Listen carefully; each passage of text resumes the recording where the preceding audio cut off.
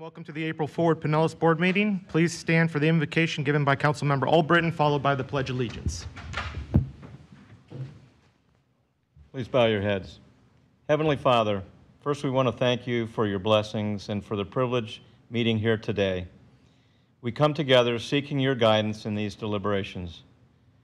Please give us the wisdom and strength to make decisions in the best interest of the people who live and work in our communities. We ask for protection for all of the men and women who put themselves in harm's way for the good of those who they serve. We humbly ask for these things in your name. Amen. Amen.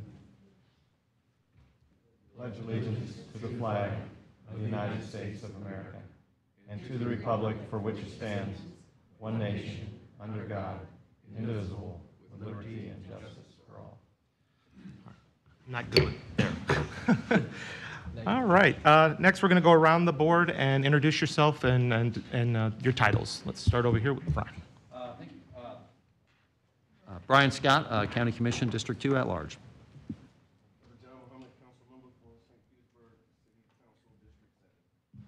I am Vice Mayor Patty Reed for the awesome city of Pinellas Park. It is awesome. Chris Burke, Councilor, City of Seminole, representing the inland communities. Jared Buckman, Council Member, City of Oldsmar, representing Safety Harbor, Tarpon Springs, and Oldsmar. Gina Driscoll, City of St. Petersburg, representing PSTA.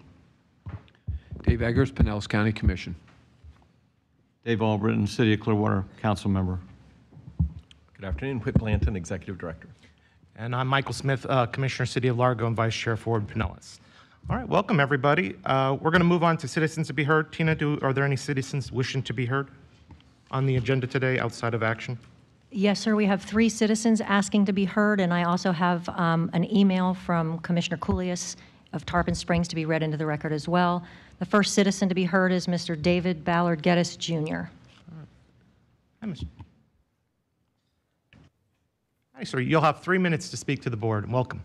Thank you, sir. David Ballard Geddes, Jr. I live at 802 Georgia Avenue in Palm Harbor.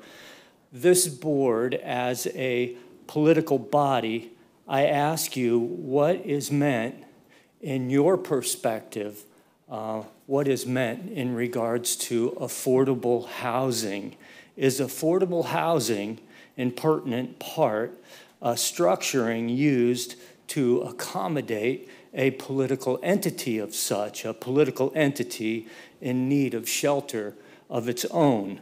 Did the redistricting in Tallahassee last year give the county housing of its own choice? In a sense, as an entity of government, is the redistricting of the county seen as an affordable way to build an edifice for municipal and city jurisdictions, shape-shifting the government from a county land-based operation into a water jurisdiction that's looking for an affordable house?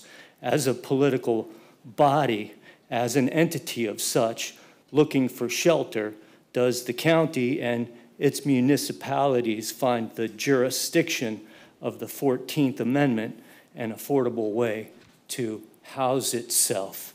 I have a diagram here depicting a sequence of events where the county has already been sold to the Water District in both resolution and ordinance, seen as a fee simple 30-year transfer of function and power.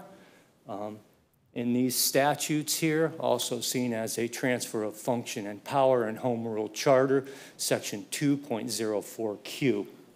Now, once the county is embodied within the Water District of such, they're hoping to be born as 14th Amendment water jurisdictions. Now, this housing of such, this jurisdictionalism that's taking place under the 14th Amendment, giving such body politic a house as due process, me as a civilian, as a resident, I lose liberty, property, and such.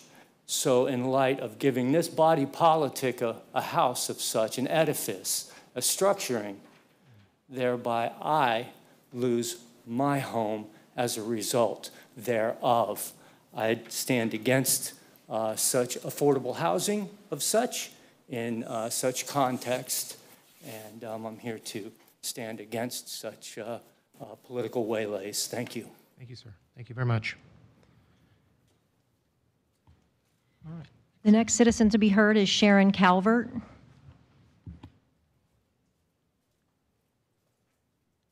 Hey, ma'am, you have 3 minutes to speak. Welcome. Good afternoon. I'm Sharon Calvert. I live in Tierra Verde. I tried to reach out to Fort Pinellas, but I was unable to get my request. So I would like this is my request for a copy of the project description and information related to the 34th Street South and Pinellas Bayway South repaving projects that are included in your planning documents. Fort Pinellas requested FDOT to do a road diet elimination of 2 general vehicle lanes for 2 bus lanes for PSTA's Route 90. PSTA's ridership on that route has declined over 18% and is less than 1,600 riders. There are more new apartments built over the last couple of years with big parking garages than bus riders. And the number of new fast food restaurants with drive-thrus continue to be built in that corridor. It is unreasonable to be spending taxpayer dollars to remove general lanes of vehicle traffic for a bus route with less than 1,600 riders. Therefore, I ask you to please resend your requests to FDOT for any lane elimination on 34th Street South. Regarding the Bayway South project, the Bayway is the gateway to world-class Fort DeSoto, its RV park, and the largest boat ramp in the county. But I'm wondering if Fort Pinellas knew what was actually being designed regarding the part of that project to connect 2 ends of the multi-use trail. It is not a multi-use trail or a shared use path. It is a bi-directional bike path called a cycle track in the road on the northbound side of the Bayway that has almost 30 crossings within 1 mile. The width of those lanes on the northbound side are being reduced to 2 feet to 11 by 2 feet to 11 feet, while the southbound lanes remain 12 feet with a single southbound bike lane. With safety as one of your priorities, this project is going to create a hazardous danger zone for everyone using the Bayway, and especially for the residents in Tierra Verde. A vehicle leaving one of the crossings on the northbound side has to look both ways at the sidewalk, then inch forward, look both ways at the bi-directional bike lanes, then inch over those bike lanes and look again north for the northbound vehicles, and then pull out into 2 lanes of traffic, northbound traffic. FDOT is aware of our concerns and valid concerns issues that have been raised from Tierra Verde and the residents. Tierra Verde was never informed of anything called a cycle track. The Tierra Verde Community Association, of which I am a board member, are working with them. However, we have requested FDOT to make the bike lanes remain one direction on both sides of the Bayway, because bi-directional bike lanes should not be used when there's almost 30 crossings. That's not limited access, and especially when the speed limit is over 30 miles per hour. So I ask that you please help us in this issue, working with FDOT to make sure that everyone in Tierra Verde and uses the Bayway is safe. Thank you. Thank you so much. And next up, Commissioner Smith, is Miss Angela Sweet. Howdy.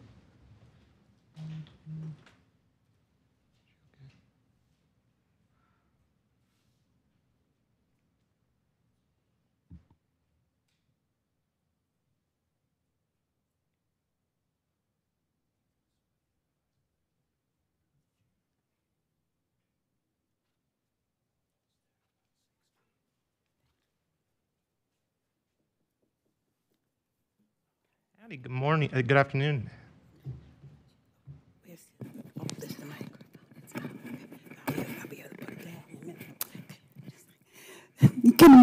Well, good afternoon. Thank you so much. You have 3 It's my minutes. honor to stand before you, Fort Pinellas. We love you. I'm just here to share with you some concerns, and because I'm blind, I have an iPhone that was going to read the email that I sent to you, and I pray that you would take action on. Thank you.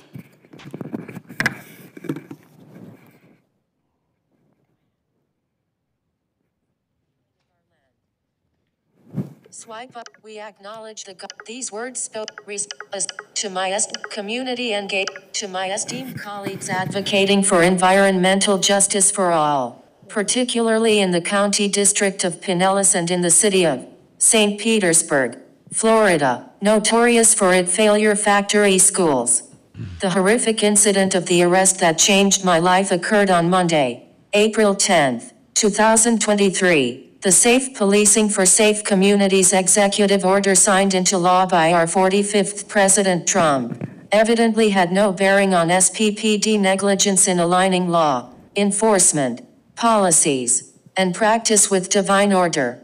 Our national constitutional laws and amendments trump states' rights adjudicating Jim Crow laws, exclusion, left up to the interpreter, to appease segregationists, intricately woven into the fabric of Florida state statutes, ordinances, and laws in defense of anarchy, confederacy, in hindsight, lives on. Consequences of a governing authority such as the city of St.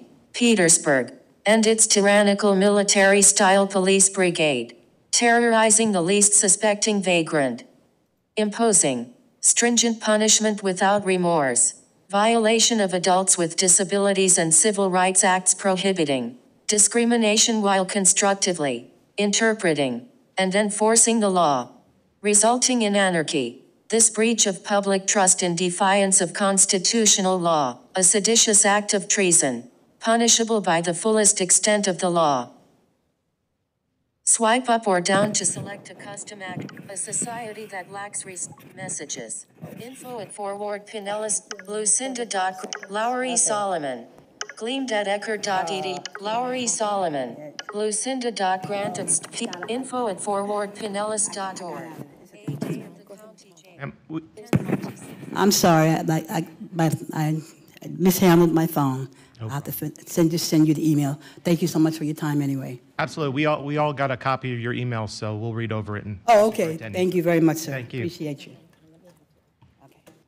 Commissioner Smith, we now have Commissioner Mike Eisner from the City of Tarpon Springs also wishing to speak under Citizens to be Heard. Sure, absolutely.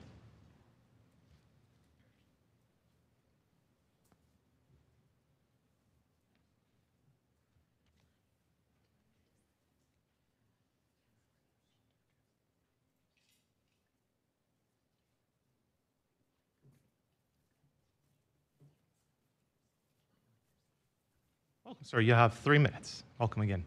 Thank you. I'm Commissioner Mike Eisner from Tarpon Springs. Thank you all for hearing me. I'm a little bit dilapidated today, but nobody affected my mouth, so I'm able to speak. The mayor couldn't make it today, so I want to apologize, and a few of the other commissioners who all wanted to be here, but you've received the letter that he wrote. And I was here for the past meeting, and I didn't get to speak at the last meeting, and that was a blessing for you all that I didn't. I'm the guy that he said might not be as kind as he is, and I will be kind today. What I wanted to explain to you was everything that we spoke about was the facts and figures of why we need to be a vote on this and a seat is because we're a large group. We have enough people to warrant it. Some of the reasons that I listened to when I was here about an even vote, we voted on an even vote. And when an even vote happens, I mean, that should not have been a decision. I also felt, knowing Vice Mayor Buckman, he has enough work just handling his end. There's no way, and it's not fair to him to have to represent Safety Harbor, Oldsmar, and Tarpon Springs. just having us on a vote doesn't mean that it's going to change the way Forward Pinellas handles things. I believe that we would make a positive influence and give you a different perspective. Nobody knows our town better than we do. We are the northernmost location of Pinellas County. We border, Pasco County. So the bottom line is, for me, I really think that we should have another look at this. It shouldn't be something where we're just, having to go through a second person. So that's mainly what I'm here for, and I just wanted you to know that we're all strongly in the same agreement that we should have a seat, and that you would be kind enough to at least take another vote on it and see that we can be a part and help out and make all of Pinellas County better. There is another letter from another commissioner who also couldn't make it here. We had a meeting late last night. I'm the only one that seems to be able to get up in the morning, so I'm here. But bottom line is, we really would look to see that we can have a voice in the matter. So thank you for your consideration. Appreciate it. Thank you, sir. Commissioner Smith, if you'll allow me, I'm going to read in the comments that were submitted this afternoon by Commissioner Coolias from the city of Tarpon Springs. Go ahead.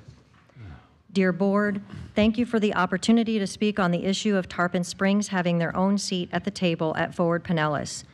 If reappointment of seats or the consideration happens every 9 to 10 years, it is important Tarpon Springs and its representatives give it all we must gain a seat. Mr. Blanton, I ask in the kindest way that when it is your time to speak, please support Tarpon Springs to have our own seat. You have the most powerful voice on this board, and I truly believe your comments can heavily influence the board in the direction you may prefer it to go. I felt at the last meeting your opinion may have steered away a yes vote for the Tarpon Springs, but nevertheless, a 7-5 vote was encouraging. Please, as a city representative, I am trying to win the hearts and minds of the board members for Tarpon Springs to have our own seat. I want to present some new and old facts regarding the many reasons the city of Tarpon Springs should have our own seat at the table, and Pinellas County's unique data makes us an anomaly than all counties in the state of Florida. Tarpon Springs is a full-service city, is a gateway city landlocked by another county, beach community. Please remember all the facts I had mentioned before at the previous meeting about why we should have a seat. Pinellas County has the second to smallest amount of land area of all Florida counties at 274 square miles. This is an outlier along with the county union from the data provided. Has the highest population per square mile than any county in the state of Florida at 3,551 people per square mile. This is another outlier. Please look at the data regarding the closest counties with the highest population density per square mile, and you will agree we, Pinellas County, are unique and different. There are other counties in Florida who have more MPO seats than municipalities in the state, and their decision to produce those seats is based on Florida Statute 339.175, Metropolitan Planning Organization. The two outliers I have presented is more than enough to justify not only Tarpon Springs having their own seat, but possibly other municipalities in Pinellas as well. Our county, Pinellas County, is so unique in how we are positioned for traffic flow up and down the West Coast, plus the density and small land area space we have, that we together as county must unite in making sure representation of all cities and their positions in the county in this crucial time in Florida's population expansion is made. We as a county have a 53% representation of MPO seats to municipalities, while others have 70% representation, and some counties have over 100% based on MPO seats and number of municipalities in their counties. These two outliers alone justify the need to have expansion for Forward Pinellas in ways other counties cannot. I am worried that if Tarpon Springs can only represent themselves 3 years out of 9, then our voices for transportation won't be heard. The statutes mentioned above allow for us as a county to expand with these outliers mentioned playing the most important role. No one can deny the fact that our county has data that warrants the ability for expansion of more seats at Forward Pinellas. Please, I am begging this board to look at this county to allow the expansion of another seat because we have a small land area as a county, but together we are one of the strongest in uniting a common cause for the unprecedented amount of population growth that is coming to Pinellas County. I sincerely thank you all for this consideration. Commissioner Coolias. Thank you very much. Are there anybody else wanting to be heard? There are no additional citizens to be heard. All right, we're going to move on. Next, we're going to handle the consent agenda. Do any board members wish to pull any of the items from the consent to be handled individually? Not hearing. I'll need a motion to approve the consent agenda. Move approval. Second. I have a motion, and who is the second? Second? All right. I have a motion and a second. All in favor, say aye. Aye. All opposed? Item passes. All right. Now we're going to move on to presentations. First up is 5A, PSTA Activity Report given by Councilmember Driscoll. Thank you. The PSTA board met last on March 29th, 2023. During the public comment period, PSTA received a quick presentation and request from multiple USF students, one of whom is a disabled veteran, to implement a pilot program for free bus passes for veterans. PSTA staff has been evaluating this and plans to present a recommendation at the upcoming Planning Committee meeting. As far as information items, Ron Pierce with RSA Consulting gave an update on the Florida Legislature bill regarding HART. He noted that the bill no longer includes language about a merger with PSTA, but a possibility of another MOU for collaboration as we've had in the past. Brad Miller provided a summary of a recent legislative trip to Washington, D.C.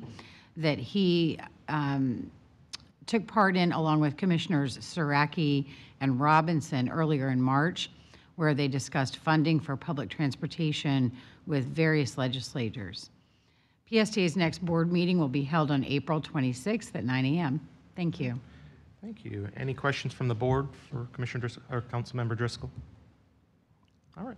We're going to move on to the next one, item 5B, Regional Activity Report given by the Executive Director. Good afternoon, everybody. I'll keep this one brief because we have some other items on the agenda that relate to this.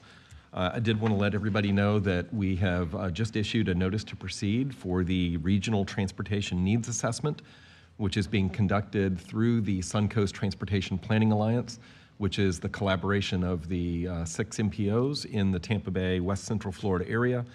That group is operating under the premise of the old Chairs Coordinating Committee, which is in state statutes, at least for now. There has been a bill filed that would remove that from state statutes. But the SCTPA has an interlocal agreement, and whether it's in or out of the state statutes, will continue to collaborate. These MPOs include Polk, Citrus Hernando, Sarasota Manatee, and then the 3 core MPOs here in the Pasco, Pinellas, Hillsborough area. That regional needs assessment will be complete sometime later this year, right, Chelsea, or early next year. And it will lead the foundation for the development of the county-based long-range transportation plans, which are also underway. So I wanted to assure you that there is a process for evaluating regional transportation that exists today. It will be technically driven. It'll also be providing qualitative input. There will be opportunities for public input to weigh in, and that will kind of be the foundation, as I mentioned, for each individual long-range plan. In addition, the Suncoast Transportation Planning Alliance is working together to establish shared performance measures that are required by the Federal Highway Administration for the performance of the transportation network. And right now, we're talking about PM2, which deals with pavement conditions. So we have to address those as well. Chelsea's going to cover that at your next meeting because we have to adopt those in May. But I did want to let you know that that is based in collaboration among all the MPO's staff working together so that there's consistency not only in our needs that are identified, but also in the performance measures for transportation. And I'm happy to take any other questions you might have. Any questions or comments from the board? All right, not seeing any, we'll move on. Thank you. All right, moving on to 5C, proposed countywide planned amendments.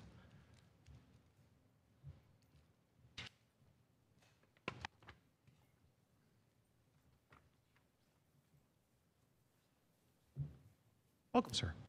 Good afternoon, everyone. Jared Austin. I'm a principal planner here with Ford Pinellas. And for the past year and some change or so, I've been the primary point person for our agency on all things related to the Target Employment and Industrial Land Study, or TEAL study, as we call it. And this process started back in early 2022, and really throughout the lifetime of that project, we had a number of really key stakeholders involved in the work that we did. We reached out to the business community, we heard from our manufacturing sector, we heard from our planners and our economic development staff from around the county, as well as community members and elected officials, such as yourselves, who were very much involved in that process. However, in coming into 2023, when we actually adopted the report findings, we did have some new board members come on, and many of the elected officials that were involved in that 2022 process were largely from our past board makeup. And so before I really got into the presentation today, I just thought it was important just to provide some general context as to why the Target Employment and Industrial Land Study was updated in 2022 and some of the logic behind that. As many of you know, Pinellas County is what we often refer to as a redeveloping county. That's a very fancy way of saying that we don't have a lot of land countywide for new development. And that land that we do have set aside specifically for target employment purposes is really critical to the continued economic vitality of our county, especially being the second largest manufacturer in the state. And so given that, and the fact that we had some legislation that came out of the state legislature, namely House Bill 1339 and Senate Bill 962, which allowed for the development of residential on employment and industrial land, which had previously not been allowed for, all of this sort of culminated into the need for us to really reflect on some of the TEALS work that was done in the past, and where we need to head moving forward, given these factors and given the fact that the nature of work has changed a lot since 2008. Now, one thing I want to mention before I dive into this, in your all's packets, we included updates to Articles 2, 6, and 8 of the countywide rules. And upon further review, we realized that it didn't have the strike-through and underline text of what specifically is changing in those sections, because if you just look at all of those sections as a whole, it does seem like quite a bit of information when it's really just certain specific sections. And so after this meeting today, we're going to send out that so that it's more clear what exactly is changing in those sections as it relates to the adopted TEALS report. So again, just as an overview, as I had mentioned, this is the TEAL study that we're doing currently is really piggybacking off of previous work that was done in the past, namely with the 2008 TEAL study. And that work was kind of piggybacking off of, at the time, the Pinellas by Design work, which was seeking to determine how we could continue to retain economic growth for the county in the future. Fast forward to 2008, when the TEAL study was adopted, we were obviously in the midst of an economic recession. And a lot of the thought process at the time was, you know, how do we take these employment and industrial lands that we have currently and kind of, you know, hold on to them, those lands that are either vacant and appropriate to be developed for target employment, or are currently developed for target employment, and just hold on to them so that when the economy picked back up again, we would have that land available for those target employers. And that's really what led to the formation of these, what we call target employment centers. These are these purple areas you see on the map, again, which represent a lot of that employment and industrial land throughout the county.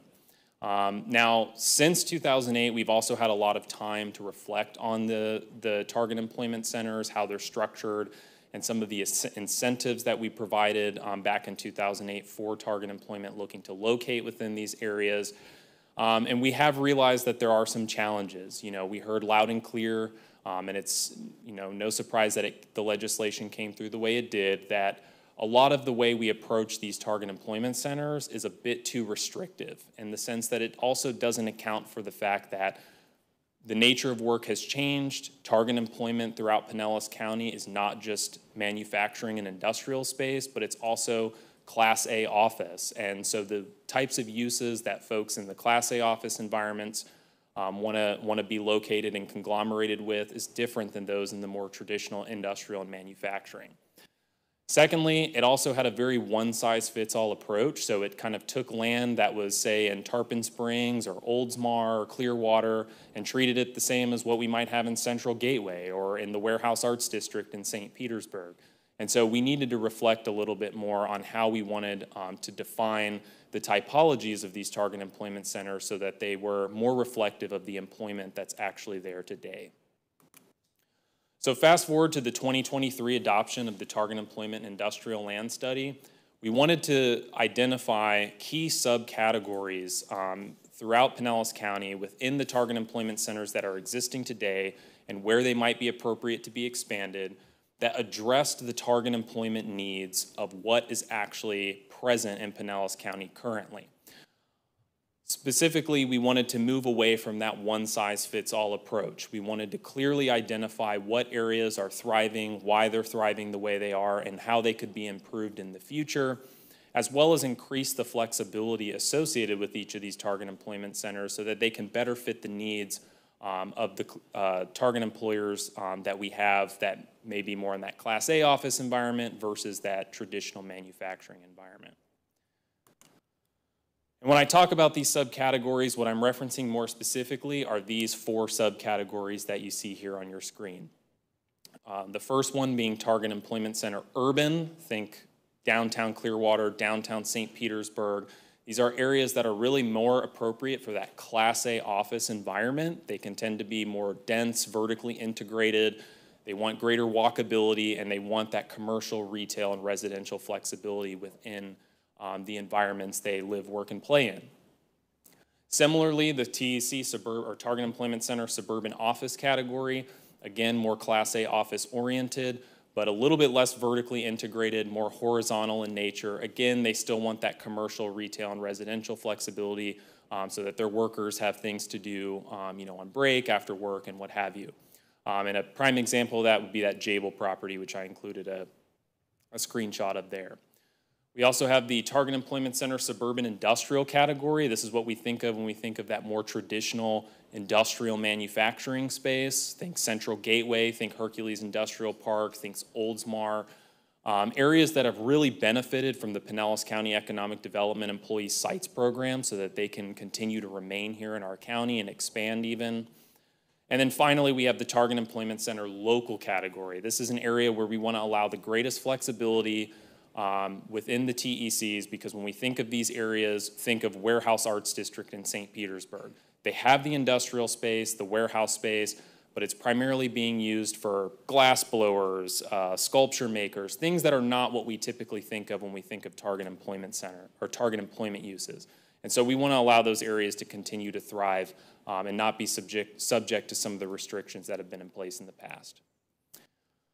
Additionally, what we also heard loud and clear throughout the Teal study was that we needed to give better local guidance to our various local partners in terms of when they do want to use the Senate Bill 962 or House Bill 1339 measures, because they're themselves facing a lot of pressure to meet that affordable housing demand. They needed guidance from us as to where would be most appropriate to do that. And we feel that given the work that's gone into identifying these target employment centers and even expanding them in some cases, those employment and industrial parcels that are outside of those TECs, we would find more appropriate for that legislation to be taken advantage of. And for those reasons, we'll be having a much more hands-off approach than we had in the past for those employment and industrial uses. So just a quick overview before I delve into some of the incentive structures that we're thinking that would be associated with each of these subcategories. I do just want to provide a brief overview of what's called floor area ratio, or sometimes referred to as intensity when we talk about density and intensity standards. And what this illustration is just showing, if you look on the far left, you have a development. If it took up 100% of the lot that it sits on at a floor area ratio of 1.0, it could build up 1 story. That same development only took up 50% of the lot that it sits on at a floor area ratio of 1.0, it could go up 2 stories. And finally, if it took up 1/4 of the lot that it sits on at a floor area ratio of 1.0, it could go up 4 stories. And again, just giving that overview, because when we start talking about some of the incentive structures, intensity bonuses that we want to offer each of these categories, that will play a factor. So for Target Employment Center Urban, we're looking at rolling over the 100% intensity bonus for office and research and development uses as we had under the Target Employment Centers of old. However, we would be upping the maximum floor area ratio for the TEC Urban category to an 8.0. And furthermore, for properties 15,000 square feet or greater, Class A office would not count towards that maximum allowable FAR. So say you had a developer who wanted to do, say, 3 stories of office within a TEC Urban and then some amount of residential above that, we would not start counting towards that 8.0 until we hit the residential portion. Here we would allow commercial, retail, and residential flexibility as long as it's done concurrently with target employment uses. And then down there at the bottom, you just see some of the associated target employment categories for this TEC. We have TEC Suburban Office, again, carrying over that 100% intensity bonus, this time for manufacturing, office, and research and development uses. Here we would allow a maximum FAR of a 5.0, and for properties 25,000 square feet or greater, Class A office would not count towards that maximum allowable FAR. And here we have commercial, retail, and residential flexibility, again, as long as it's done concurrently with target employment uses. We have Target Employment Center Suburban Industrial, again, rolling over that 100% intensity bonus for those target employment uses. We would allow a maximum floor area ratio of a 3.0, and for properties 25,000 square feet or greater, industrial and manufacturing flex space would not count towards that maximum allowable FAR. Given the heavy manufacturing and industrial component to the TEC Suburban Industrial category, really the only flexibility we would be looking to add here is commercial flexibility, again, as long as it's done with those, concurrently with those target employment uses. And then down at the bottom again, you can see the associated target employment categories. Finally, we have the Target Employment Center local category. Here, a lot of the incentive structure, the allowable uses would be set by the local government. Again, we would just require some special area plan that would help guide the growth and redevelopment of these areas, just so that we're not having arbitrary conversions of industrial and employment uses that, again, are not tied back to some broader vision of the area. Here you can see a bulleted list of just some of what we would be looking for. It's not meant to be intense for the local governments to meet this, but we just want to have that clear criteria established. Now, in addition to how we would treat some of these areas, we do understand that there are some identified target employment centers that would fall under the TEC local category that necessarily don't want that flexibility. They just want to continue operating as the target employment center that they currently have.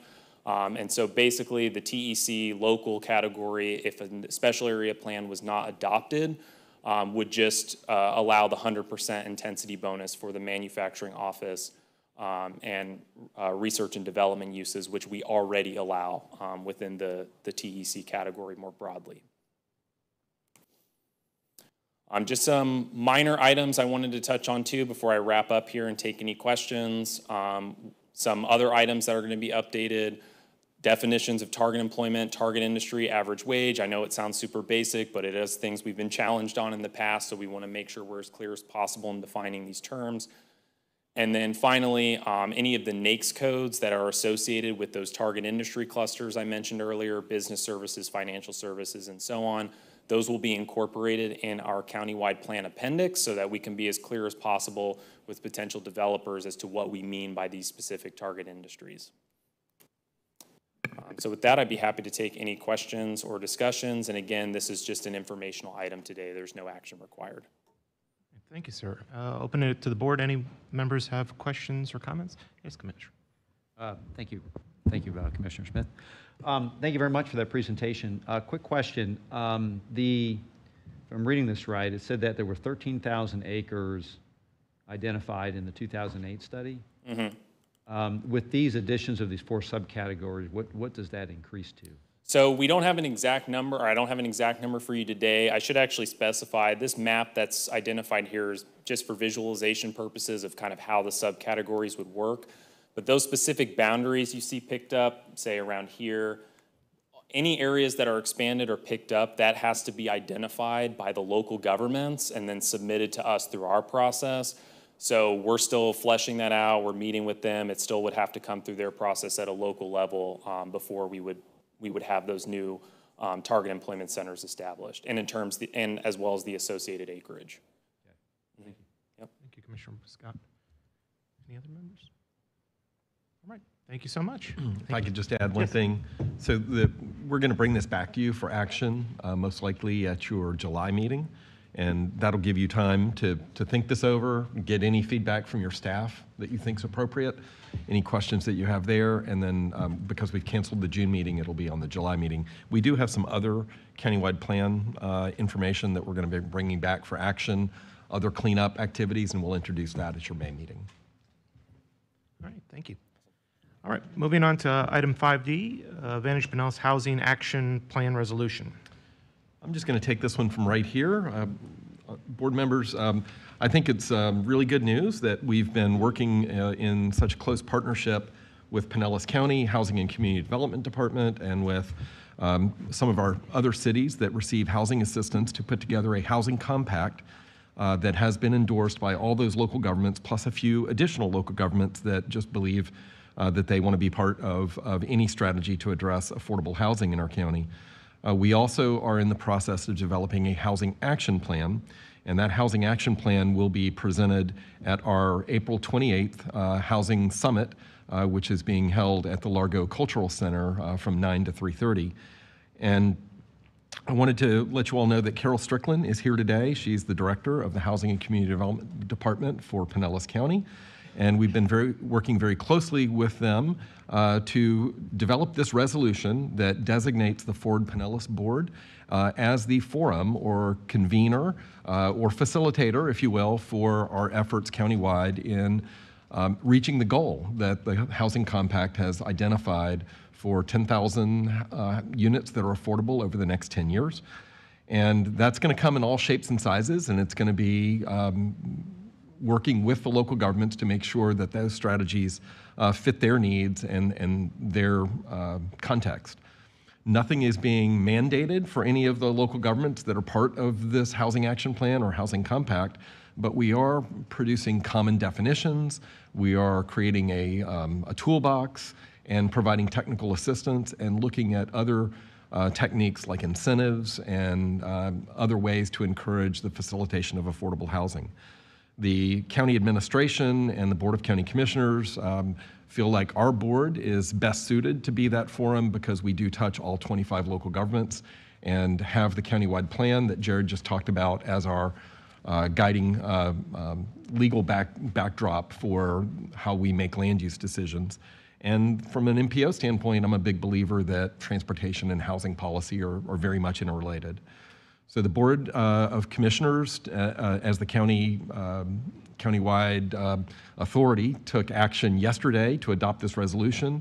We're asking you to adopt this resolution today, and then we will move on to the other partner local governments to also adopt the resolution. And I'll be happy to answer any questions, and Carol's here who can answer questions as well. Thank you. I'd like to open it up to the board for any questions. Not seeing anything. I'll close it. Tina, do we have any citizens that would like to speak on this subject, this item? No, sir, we do not. All right, pull it back. On this item, we'll need action. Does a board member wish to make a motion? Move to approve. I have a motion. Second. And a second. All in favor say aye. Aye. All opposed? Passes. All right. Thank you.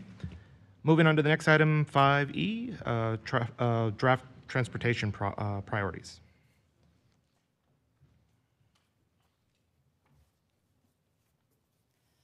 All right, good afternoon, board members. We're going to walk through the annual adoption of the transportation priorities, but this is not an action item for you today. This is just kind of your first look at it. A final will be brought back to you for action at your next meeting, May. So there are two lists in your packet, and we're going to take them one at a time. The first one is the multimodal priority list. This is reviewed on an annual basis and adopted on an annual basis. We do put the priorities that we want FDOT to take kind of off the top. We put them higher up on the priority list.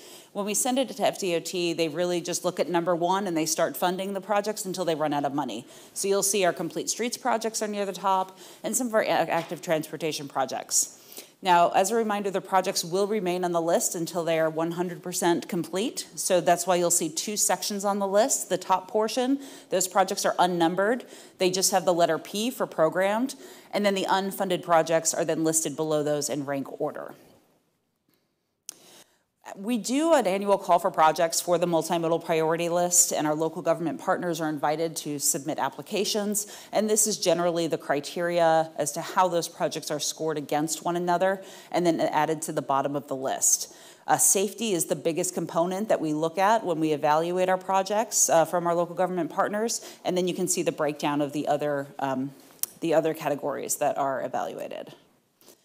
So we have two projects that are being removed from the priority list because they have been completed. The first is the Central Ave BRT, also known as the Sunrunner, since that was completed in late 2022. And then a segment of Pasadena Avenue from Matthews up to Central Ave that was also completed late last year. So those two priorities are coming off. We have a lot of projects this year that have been funded in the draft tentative work program and are moving forward. This is actually, I believe, at least in my time with the MPO, the largest number of projects that have advanced into the work program in 1 year. And you'll see all of these on your priority list in your packet as well with shading. These include Alt 19 median modifications in the Dunedin area, Alt 19 intersection improvements in the Largo Seminole area, 62nd Avenue Complete Streets Project, 18th Avenue South Active Transportation Project, van pool funding. It does note that that funding will go to T-BARTA. The van pool, I will note, existed before T-BARTA. It will likely exist after T-BARTA, so that funding will just go to whoever the operator is at that time, and will change the responsible agency on the priority list once we have a better handle on who that will be. We've also had the 4th Street and Ulmerton Trail connections advanced into the work program. These will be the connections coming off of the Howard Franklin Bridge to bring cyclists and pedestrians down either 4th or Ulmerton, and then the downtown Clearwater Intermodal Center as well.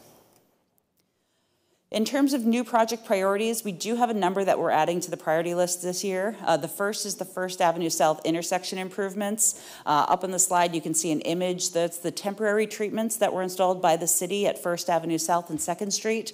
This project will make those changes permanent and also apply them to the 5th and 7th Street intersections. This was the Complete Streets Priority Project that was awarded by this board and is advancing into the work program, or sorry, onto the priority list. And you'll see this project is listed pretty close to the top because this is one of our off-the-top projects that we have committed to assigning $1 million annually to. The second project is a little vague. It's sidewalk gaps on state roadways. Florida Department of Transportation has identified a number of roadways along the state highway system that have gaps in the sidewalk network. We're putting this on here now as more of a placeholder. We're going to be working with the department in the next 6 months to identify what the priority for those sidewalk gaps would be, and they'll be working to put those projects forward with carbon reduction funds to get the gaps closed. The next project is a project development and environmental study along the I-175 corridor. This is coming out of the downtown St. Petersburg mobility study. We've also had some recent conversations about also adding the 3rd and 4th Street corridors in downtown St. Petersburg that are near this corridor. So this is, again, just a draft. There may be a few slight changes when you see a final in a couple of months, and that may be one that also gets added to the list related to that project. And then the next 3 are our local government project applications. The first is 78th Avenue North from 66th Street to 49th Street in Pinellas Park. The second is 22nd Avenue North from 58th Street to 4th Street in St. Petersburg. That's a smart corridors project to look at intersection and technology upgrades. And then the Bel Air Road corridor from Keene to US 19 in the county. Then there are some other smaller changes, such as the 22nd Street South. You'll notice some shading and some project timelines changed on those. Construction was deferred on a number of those segments at the request of the City of St. Pete. We updated the 580 corridor description because it is underway. Duke Energy Trail and the State Road 60 crossing. Construction is in the current fiscal year. The preliminary engineering has advanced for the Gulf Boulevard sidewalks and Indian Shores. I-275 project has been broken into phasing based on funding coming from the state, and then the Pinellas Trail Loop segment around San Martin, the project description has been updated.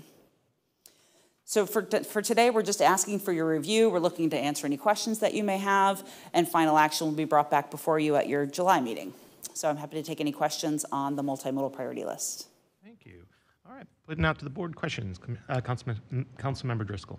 Thank you, and thank you for that update. My question is regarding the I-175 PDE study. I'm seeing that the proposed priority number assigned to it on this draft is 16. We're making some really great progress with our discussions about what the future could hold for I-175 with the completion of the downtown mobility study, as well as the selection of the master developer for the historic gas plant district, which of course borders, has I-175 as one of the borders. And what we do or don't do with I-175 is going to inform and relate to a lot of what happens on that end of this very large and generational redevelopment. It has meanings that go far beyond transportation. When we look at what this could mean for our city and its residents. And I would hate to see that momentum get tripped up by a delay in this study. It sounds like right now we'd be looking at 2029, 2030 before the study was even underway. So possibly, but not necessarily. So typically, FDOT will start at number 1 and make their way down. However, I don't want to say there's always like scraps of funding left over, so lower cost projects can advance more quickly. And we do work with FDOT to kind of have that discussion as if there's a little money left over, obviously you're not going to be able to spend a little money reconstructing the Gainey Bridge, which is the priority immediately underneath this one. We could then direct them to take a look at the PD&E study along I-175. So we can communicate with them if there is a desire to see that move forward more quickly than the new 5th year. When we transmit our priorities to FDOT, we include a letter that talks about some of those relative priorities. So we can communicate that with them if that is the desire of the board. Mm-hmm. All right, thank you. And would there be time to have some conversations with FDOT as you move forward? I mean, I know this is a draft, but before you come back, is that something that we can discuss with them? I'd be happy to engage with them myself, if that's helpful. Absolutely. We converse with them on a regular basis, so we can definitely set something up. Yeah, they're fantastic to work with, and I know that my understanding is that FDOT has a good really gets this project, this redevelopment, and what role any change to I-175 would play in that. And so I would respectfully request that we continue that discussion and consider moving it up on the priority list if possible. Okay, absolutely. Thank you. All right, thank you. Thank you, Chair. If I could just add a little bit to that, if you may. Maybe it's helpful for some of our board members to just think about the big picture timeline. This is one of the most important things we do is adopt the transportation priority list, because it's really a foundation for everything. After the long-range transportation plan, this really has to put those projects in motion. When we send the priority list, the Florida Department of Transportation usually gives us a few months, and then they come back to us with a draft tentative work program, and this board is asked to send comments on that as well. So that is another opportunity for you to approve a letter of comments or objections or concerns about the draft tentative work program. So if they aren't as responsive as we hope they are in getting this funded as quickly as possible, the work program is another opportunity to comment on that and send a formal comment from the board. But I am optimistic that if we convey in our letter that this is tied to the gas plant redevelopment project and there is a timeline there, that they'll work with us and we'll see what we can do. It also does tie into the I-275 project, which we are desperately trying to get funded, and I'll talk about that a little bit later. But if we can get that regionally significant project funded, it does tie in directly to what we might look at 175 as well. Thank you. That's encouraging. Thank you. Any other members have any questions? All right. Not seeing any more. Thank you very much. All right, I'll move on to the next one. The other priority list in your packet is transportation alternatives. So we don't usually like to keep more than one priority list because it can be very confusing, but transportation alternatives is a very specific federal grant program that is targeted just towards bicycle and pedestrian projects. It's not a whole lot of money. We do limit our applicants to no more than $3 million projects because of the size of the pot of money. If we were to put a pedestrian overpass on this list, it would probably eat up about 3 or 4 years of funding. So we keep it to smaller scale projects. We do allow our jurisdictions to submit 2 applications each year, and we do require some kind of local commitment, 100% of the right-of-way to be available as well. And really, the structure of this program is to make sure that as the projects come on, they can very quickly move into the work program and get funded, so they don't sit around, get stale, and then the local governments end up not even wanting the federal money at the end of the day if it takes 10 years to get it. So we are proposing to add a number of projects to our priority list this year, but the success that we had with the work program, we've had 3 of our priorities from last year advance into the construction phase. Those include sidewalks along 46th Street North in the Lellman community, the construction funding for a separated bike lane along 6th Street in downtown St. Petersburg, and also a separated bike lane on 28th Street near the Edge District of St. Petersburg. For new priorities, we received 5 applications from our local government partners, and we scored them all. And at the end of the day, we made the decision as staff that these are all very good projects. And with additional funding coming through the bipartisan infrastructure law, there does seem to be some hope that we could possibly get, if not all of these funded within the next year, maybe a majority of them. So we'd like to propose adding them all to the priority list. And these are the projects here up on the screen. The City of St. Petersburg submitted for the Pinellas Trail neighborhood connections. This is multiple neighborhood connections to the trail throughout the city. Tarpon Springs submitted for the Sunset Beach Connector. It's just over 4 miles of bike ped infrastructure improvements from the Howard Causeway all the way through Klosterman. Tarpon Springs also submitted for the Distant Ave Complete Streets, and that's going to look at sidewalks and intersection improvements from Klosterman all the way up to Live Oak Boulevard. St. Petersburg submitted for the 26th Avenue South Trail. That would be connecting the Skyway Trail over to 21st Street, and then also Grand Central District crossings throughout the Grand Central District of St. Petersburg. So again, next steps are very much the same as the other one. We bring these projects to you here today for any questions or comments, and final action will be taken in July. So I'm happy to take any questions that you have. All right. Any questions from the board? Yes, Commissioner Edwards. Yeah, so as it relates to bike lanes, I've been hearing more and more about not only riders' issues with bike lanes and how wide they are or how they're not really separated from traffic. Mm-hmm. Drivers' concerns with them as well. So just wondered what kind of work is being done in terms of making it a safer passageway for bikes. Mm-hmm. And then we can comment on that, but also like to understand what this cycle track is, which the person who was here earlier today speaking about down on Tierra Verde on the Bayway. Mm-hmm. Sounds just absolutely terribly unsafe, mm-hmm. but just maybe some comments on that. So. Well, to your first question, the bike lanes that are being proposed through these applications, they're not going to be like the Ulmerton Road bike lane. These are going to be separated bike lanes on the sides of the street that have some kind of physical barrier separating the vehicles from the traffic. Not unlike MLK in St. Petersburg, where there are gaps where cars can turn into driveways and things like that, but there's a physical separation between the bikers and the cars. These are also very low volume roadways, 6th Street and 28th Street. They're not very high volume. There's not a lot of conflicts, not a lot of traffic on those corridors. So the city will be designing the bike lanes to ensure as much safety as possible in that shared space. So my fellow commissioner across the way, who is actually a biker, mm-hmm. says the separators are important, what you use and what you shouldn't use. Mm-hmm. So, we're not talking about concrete separators, like low, Mm-hmm. So the exact design, I'd have to defer to the city on. I'm not even sure they've gotten to the full design portion, because this grant funding will go directly to the city. So I'd have to defer to city staff. But we can get that information and get that back to you. And the second one? And the cycle track down on Tierra Verde, I don't know if anyone from the district is prepared to respond to that, since it's an FDOT project. I can say as to that project, that has been a Ford Pinellas priority for a number of years, but the exact design of it, Brian would love to speak to that. Thank you, Brian.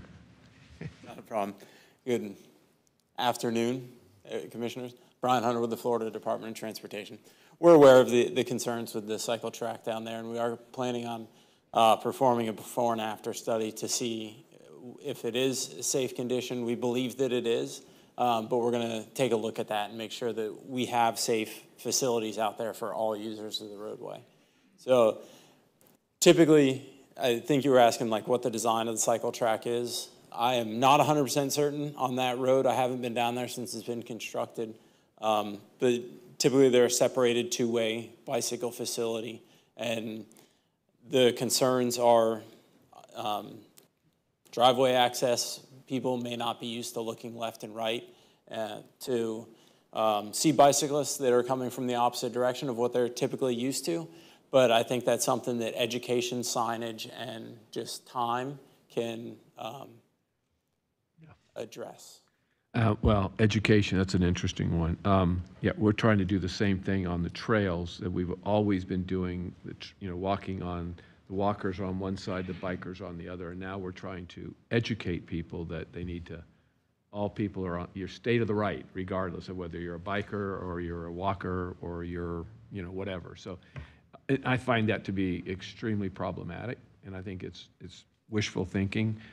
So I'd like to hear more about this cycle track thing and see, just to make sure we understand it so we can have input on our. Yeah, if y'all would like, we'd be more than happy to come back and, show a visual of what it is, a typical section type, and also some That would be photos. great. That would be great. Thank you. Our safety folks to talk.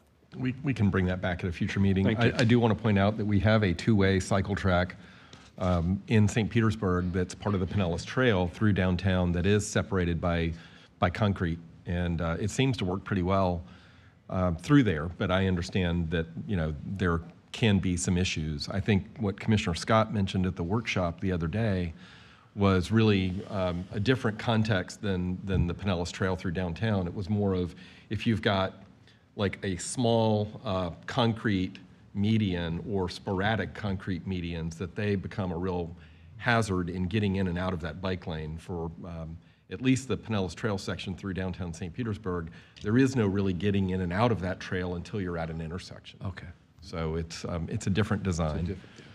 Cycle tracks are something that we don't see a lot of in Florida, but they've become a little bit more popular. Part of the rationale for thinking about why to do them is that it does tend to put cyclists in one place, and it gives you the ability to separate them from the traffic, potentially with on-street parking, where they're on the other side of the parking and between the parking and the curb. For instance, that's a common application. And it gives people maybe easier access to businesses on one side of the street. I think in the Tierra Verde example, we've got it on both sides with a cycle track only on one side, and I really don't understand the rationale, so we'd have to get that presentation. Yeah, I would think that would be a problem, and when you're pulling out or whatever, thinking, you're always looking in one direction for that kind of traffic, and now you're having to look.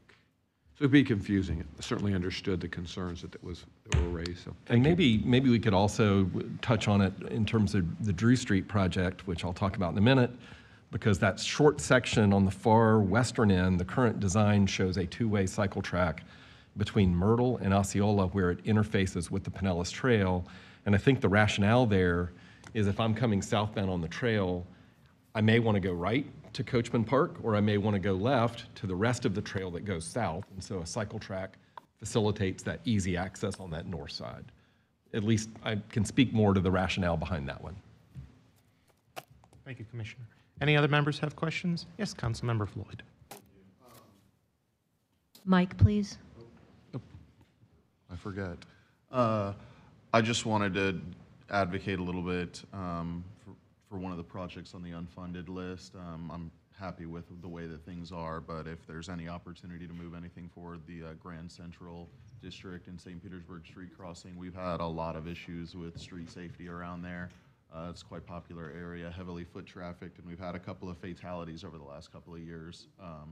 So anything we can do to make crossing the street in that area safer, I would love to support, and I just wanted to give that plug for it. All right, thank you. All right, thank you, Councilmember Floyd. Any other members? All right, not seeing any. There's no action on this one, so thank you very much. All right, we're going to move on to the next item, F5, Sunrunner update presented by PSTA.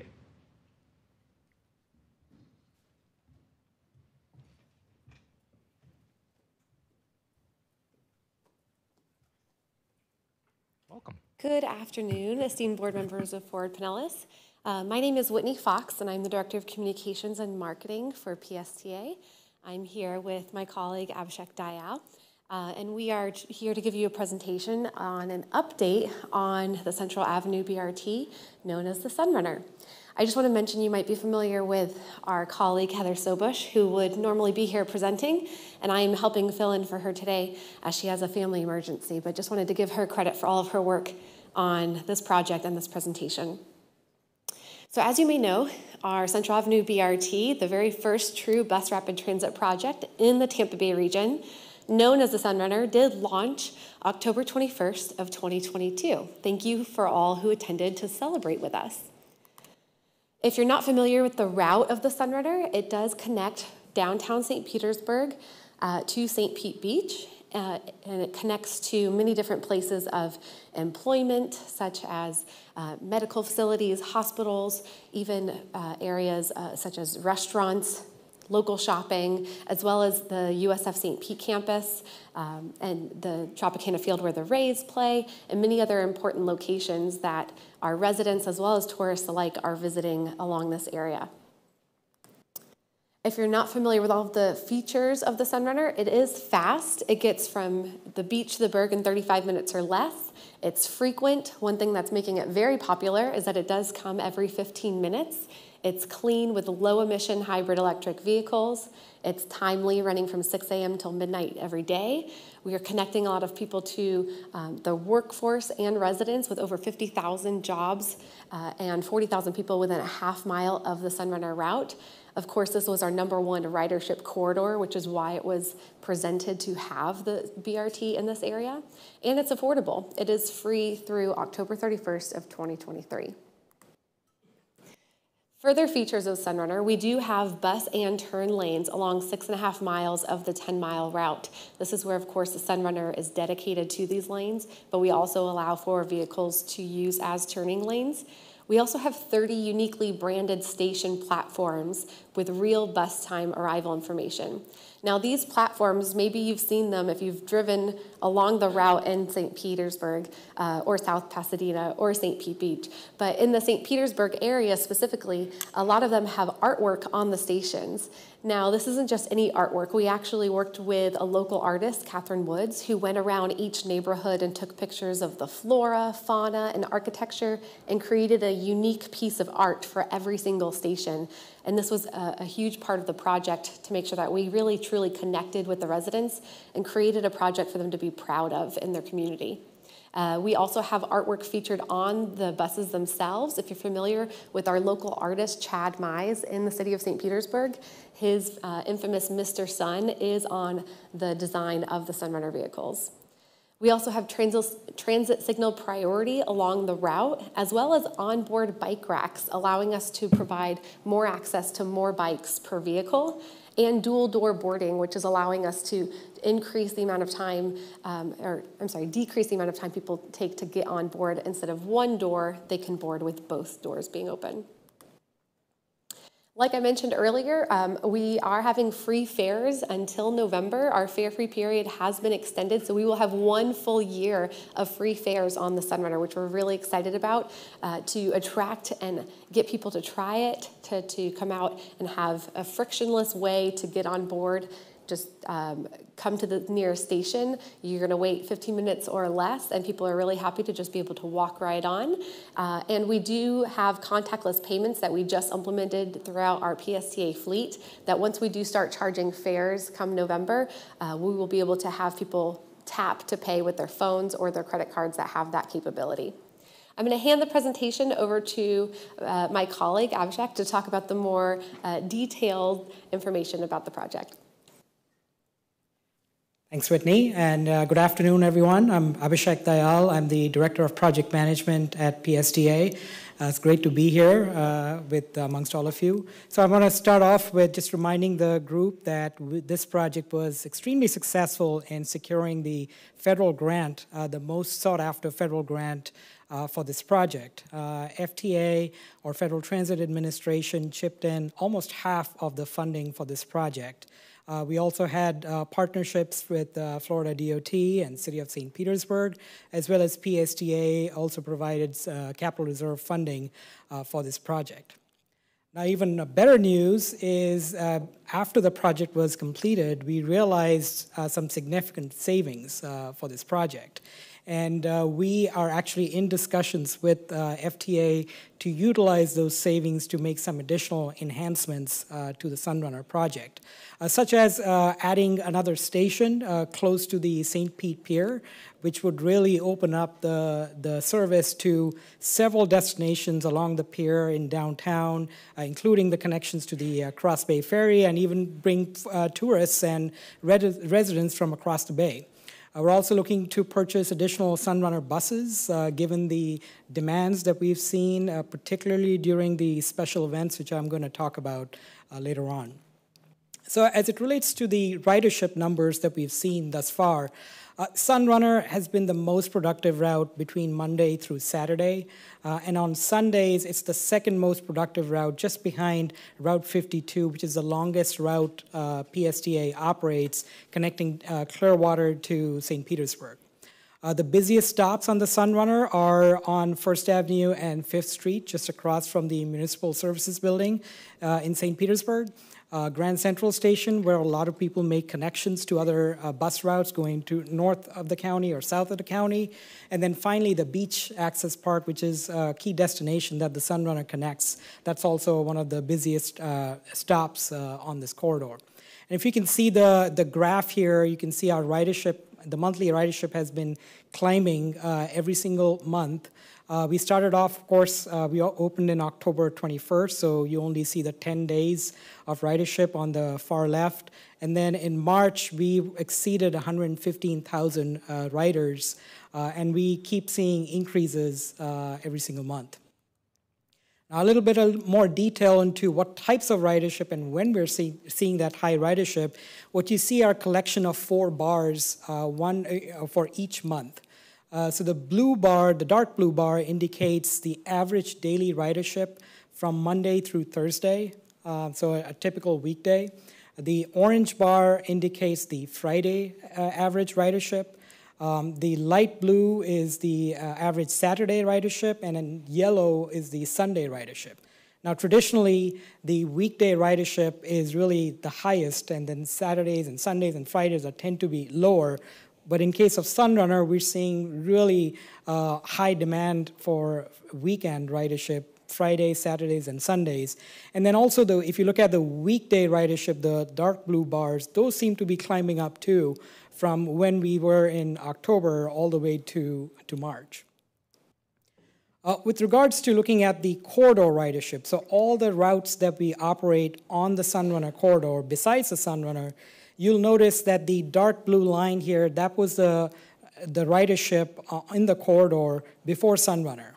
And then the light blue or the teal color graph, that is the Sunrunner ridership, and that really caused the overall corridor ridership, which is shown by orange, really to go up quite a bit, which means that we're actually attracting new ridership to the corridors, not simply people switching from one bus route to another within the same corridor. And then as far as special event ridership, we've seen tremendous demand with all the special events that whether St. Petersburg has hosted or elsewhere in the corridor. You can see going from left to right in that table, opening weekend, followed by Halloween on Central in October, New Year's Eve.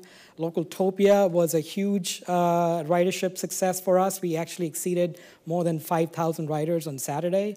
And then the Grand Prix weekend was also super successful. We had more than 4,700 riders on Saturday and more than 4,200 riders on Sunday. Even beyond that, we had the opening day, we had the spring training, all the race games, and they're on a streak right now. So we see a lot of people actually using Sunrunner quite a bit. And here are some photos of actually some of the riders who sent us those photos of the crowded buses. So we've been actually deploying additional buses to meet those demands during those special events throughout the event of duration.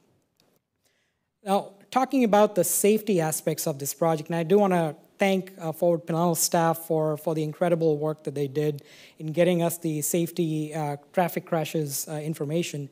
On the left, you will see the number of crashes between October and February, so October of 2021 and February of 2022, so before Sunrunner. And then for the same months from October of 2022, when Sunrunner opened, to February of 2023, you can see the number of crashes have actually come down. And that's also something that St. Pete Police Department has verified. They've told us that they are seeing less incidents along the corridor. So we continue to see a lot of progress on that front as well. Talking about transit signal priority, which was a unique thing for the Sunrunner project, and this was to implement it so that the buses could stay on schedule. So if buses are getting 5 minutes or more behind schedule, they can actually request either one of the traffic signals to turn green or stay green a little bit longer so that those buses can get through the intersection and essentially catch up to their schedule. As you can see here, this is just a snapshot of all the intersections that we had requested signal priority. And for the most part, the signal priority was granted. In some cases, just to keep the traffic flowing, it was not granted. So for the most part, it has been working really well for this corridor. And to give you another context in this, the orange bar indicates the scheduled travel time for the buses. So when they start early in the morning, that's the left-hand side, to all the way to midnight when the buses end their run, the orange line indicates what the scheduled travel time should be. And the blue is the actual travel times that the buses actually encounter. And if you see here, most of the times the buses are actually within schedule or actually ahead of schedule, thanks to traffic signal priority, thanks to all the level boarding and all the enhancements that Whitney also mentioned. And so with that, I'm going to turn it right back to Whitney to make some closing remarks. Thank you, Abhishek. I let him talk about all of the data information. So overall, to summarize, we're really happy to present that Sunrunner has had high ridership. We're really happy with the success of the launch of the service. We've seen a decrease in vehicular crashes, which obviously is a plus in promoting safer streets for our community. Thanks to Abhishek and his project management at PSTA, we have become significantly under budget for the project. And what I think is a really big positive and want to bring attention to is the increased positive public sentiment for public transportation that Sunrunner has provided. We have many people who've never ridden PSTA before, who might even own a car and have no need or to ride public transportation, but they want to because of the fast, frequent service of the Sunrunner. It has drastically improved our public sentiment on public transportation, we believe, throughout the county for anyone who has tried riding the Sunrunner service. And I want to end on just letting you know that as we did launch on October 21st, this April 21st, we will be celebrating the first 6 months of Sunrunner with a media event at the location of where our new station will be at First and First in downtown St. Petersburg. We'd love to invite you to join us to celebrate and also discuss what it will mean to add this new station to the service. Thank you so much for your time. We're here to answer any questions you might have. Back to the board? Yes, just one question. On page 11, you showed some ridership numbers, and I guess the blue was the the previous years before Sunrunner existed. Is that right? The dark blue, yes. Yeah. And the other is, so ridership, and what were the rates like then versus, well, obviously they're free now, but what were the rates, average rates, if you will? So the Central Avenue trolley is actually free even before Sunrunner between downtown and Grand Central Terminal. And then west of Grand Central Terminal, the rates are $2.25, which is our regular rate. For all riders? For all riders, correct. And and then the red there represents what? The riders on the Sunrunner and any other bus service? That's correct. That runs along that same corridor? That's exactly right, yes. Thank you. Thank you, Commissioner Eggers. Any other council members? Yes, Councilmember Thank you, Chair. Mohammed. Thank you for the presentation. Very informative. Just a quick question about what are you hearing, or what is the data suggestion on the impact around traffic in surrounding areas as people, try to maneuver, in some cases avoid going down First Avenue, so they may take Central, or they may, drive through neighborhoods. Has there been any data to show what the impact has been on people who, get frustrated and turn off and go into neighborhoods and, things of that sort? And yeah, that's an excellent question. And that's something that we will work with Ford Pinellas and staff to understand where the traffic volumes are, because that's something we also had discussed. If there are dedicated lanes, which means the number of through lanes are fewer, does that mean that the traffic spills over to the neighborhoods or Fifth Avenue North and other adjacent streets? That's definitely something we can look at working with the staff. Thank you. Thank you, Council. Just to add to that, I will say anecdotally, talking to people within the neighborhoods and different neighborhood associations, even driving on Central Avenue or in the neighborhoods, it's going to be much slower with all the stops and stop signs versus the First Avenues. So some feedback that we have received that people feel safer pulling out to turn left. For example, coming from south, turning left onto First Avenue North. It used to be a little bit scary to inch out into that oncoming traffic, but now with the bus and turn lane, you can feel a little bit safer turning into the bus and turn lane and then merging into traffic. So a lot of people were a little bit nervous about that, but we've heard a lot of positive feedback anecdotally from the neighborhood associations. Anybody else? You're welcome. My comment, I haven't used it yet, but I have had a couple of my citizens reach out and said they've used it and really enjoyed it. And I have many friends that I've seen on Facebook posting photos of them riding it, and they love it and share it out there. So it looks great, and keep it up and look forward. Can you send all of to Ford Pinellas the April 21st event, so maybe they can get it out to the locals and everything? So absolutely, we will send you that invitation, no problem. And what can we do to get you to come try it, Commissioner? We're going to hold you to it. Now you have to try. Pick an adult beverage, please. I will work on that. That's a good one. That's tacos. So, but I'll get down there. So, thank you so much. This is no action. This is just a. Oh, yes, Councilmember. Just a couple quick questions. Have you had any conversation with St. PPD about traffic enforcement of vehicles that are using the bus lane that shouldn't be? That's the first question. Yes, we not only engaged the St. PPD, but also the Sheriff's Office. As soon as we constructed those bus and turn lanes, we worked with them on the educational aspects. Basically just engaging with the motorists to educate what those BAT lanes are, since this is kind of the first in the Tampa Bay region. So there were some learning curve involved, but anecdotally, I see a lot of compliance along First Avenue North and South. Okay, and a follow-up? Just so your ridership number is total passengers counting each direction, not trips. That's right, yes, total. Thank you, Councilor. Commissioner Scott? Yeah, thank you, Commissioner Smith. What sort of experience have we had with damage to Sunrunner buses regarding accidents and things like that? Are all the buses in service right now? Are they available for service? What's been that history? So we did see a few incidents where some of the buses did have some accidents along the Sunrunner, and this again was part of the bus and turn lanes that we are working with not only our drivers, but the motorists also to make sure that they use those in the right way. But we have seen a few incidents where the Sunrunner buses were hit by motorists.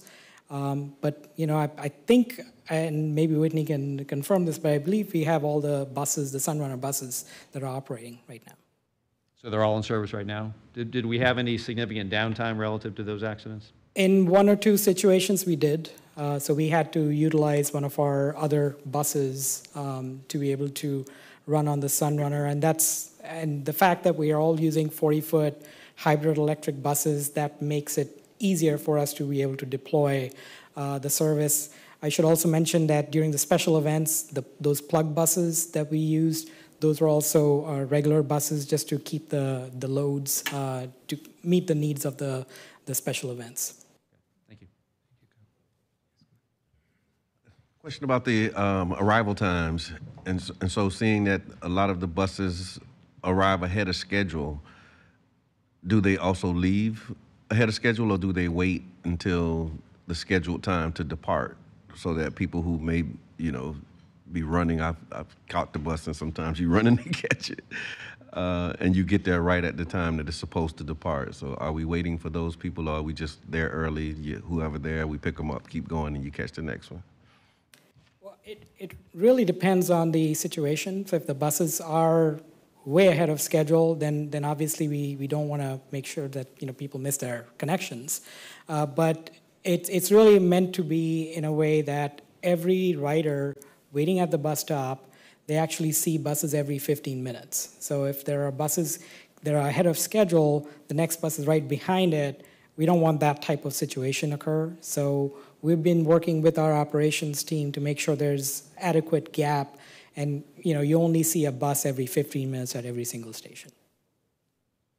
So just to follow up, so there would be times where a bus may have to stay there at that time and wait, and then in other cases they may leave early to have that consistency of the gap, the 15. That's right, yes. Okay. All right, thank you. Yes, Councilmember. Thank you. Thank you for the presentation. I'm looking at slide 10. I'm just curious on the weekday ridership. I see this is the first month, March, that there was a drop in ridership. Do you still predict that to level out? And is there any attempt to grow that ridership throughout the week? So, there might be some seasonal variations because March, there was spring break. So, a lot of people had a week off. The schools were closed. So we might be attributing that due to, causing the slight dip in ridership. But I expect that to pick back up this month. And, it varies quite a bit, given the seasonality. Just one quick comment and a question. The comment is, if the board's not aware, we are working with PSTA on a transit-oriented development plan for the corridor as well.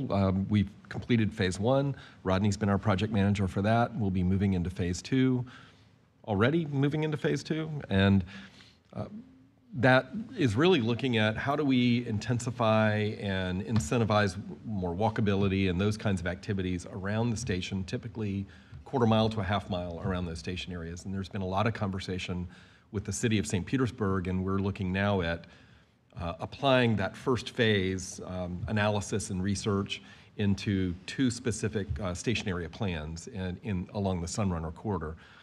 As we get out of the downtown, I think it's 22nd Street, and can you tell me the other one? 32nd. All right, good. See, we should have Rodney up here. The question I had for you is, I know when St. Petersburg looked at modifications to ML King Street and 9th Street North, that they did a before and after analysis of the economic impact of those changes. And I know, Whitney, you've done some anecdotal interviews with business owners and how they're perceiving the Sunrunner, but what I'd love to be able to say is that we've looked at it in that first year sometime, what are those impacts, and then later on, maybe 2 or 3 years down the road, as we start seeing more transit-oriented development and the fares are back in, can we quantify the economic impetus that the Sunrunner is providing to the corridor? So a couple of things. So one of the things that we're also looking at and I didn't present it here, but the number of developments that we're seeing along the corridor. In concert with the land use study or the TOD planning study, before Sunrunner and post Sunrunner, how much development has occurred. So that's a good guide not only for the development that's been attracted to the corridor, but also potential ridership in the future. The second thing that we're doing, we'll actually be starting that next month, is we're doing the community bus plan, and as part of that community bus plan, we are going to be doing an onboard survey to really understand how people are getting to the Sunrunner, whether they walk, they bike, they connect, and that is a good proxy essentially for the pedestrian activities that one would expect at every single station. And again, that could tie to where they are going. If they're getting off at 22nd Street, are they getting a coffee at the Black Crow coffee shop? So those are types of anecdotal, I think, information that might be helpful to what you're saying, Whit. Any other question for me? Yes, council member. Just one more since you brought that up. Has the PSTA considered any park and ride locations anywhere along the route? So if you can drive to an area and then get on the Sunrunner, because if you're already driving, and you might as well drive all the way downtown if you're driving. So has that ever been in discussion? I'll start by saying that's been a question a lot of people have said is, well, I don't live along the route, how can I park and ride? And maybe this is to help encourage you to come ride. We actually just updated our interactive map on our website to highlight where there are parking opportunities. There are actually, without there being a park and ride designated area, there are a lot of places to park near all of the Sunrunner stations, many of them free, some of them obviously pay to park. So that's one thing that we're trying to make sure that we educate the community about is here are the locations if you would like to ride or to drive and park in order to ride the Sunrunner. But I don't know if you want to touch on any discussions, but that's where we are at the moment. Okay, thank you. Great question. Thank you, council member. Any other questions? All right, thank you very much. Thank you so much. Mm-hmm. All right, we're going to move on to item 5G, draft MOU for regional MPO. We'll be presenting. Thank you. I'll take this one. I'm not going to give the PowerPoint presentation that's in your packet, but it's there for reference, just in the interest of time, and I can cover any points in there. I wanted to let you all know that we had I thought, a pretty productive dialogue at our March 24th meeting of the Regional Transportation Management Area Leadership Group, which is the MPO representatives from this MPO, Pinellas, Pasco, and Hillsborough. And that was pretty much the topic of the day, was presenting to them a draft memorandum of understanding. What you have in your packet is a updated, slightly revised version of that reflected some of the comments we received, which were mostly pretty minor in nature. They wanted the tone shifted here or there. But there was general support, I would say, and I'd be welcome to have Councilmember Driscoll or Commissioner Eggers reinforce that. Not unanimous support, but I think general support in exploring this MOU and a potential merger of the three MPOs. What I wanted to do is get on paper some of the expectations and clarify the steps and the requirements of establishing an MPO, and really just signaling to folks in Tallahassee, our state representatives, the governor, whoever else may be interested, that we are working on this solution ourselves, and we hope to be able to resolve it without intervention from Tallahassee. That would be ideal. I also felt it was important for us to get on paper some of the unique characteristics of our region that have prevented us from having a single MPO for many, many years, because the excuse or the justification has been that we are too distinct in each county to have a regional MPO function effectively. We have more diversity in one county, we have different population characteristics in another county, we have different land use patterns, we have a lot of cities in one county, not a lot of cities in another county. And the reality is that those are all issues every MPO faces, no matter where they are, but they've been used as justification for why we need three in this region. And there are some differences. For instance, this body, Ford Pinellas, functions in a very different manner because we have a land use responsibility and we've worked to integrate land use and transportation.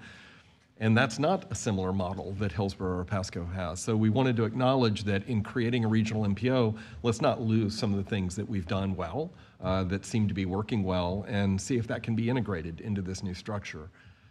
The other issue is that there's a sense of urgency on a lot of folks in elected office and non-elected office who feel like we can just do this and do it tomorrow and make it happen and let's go.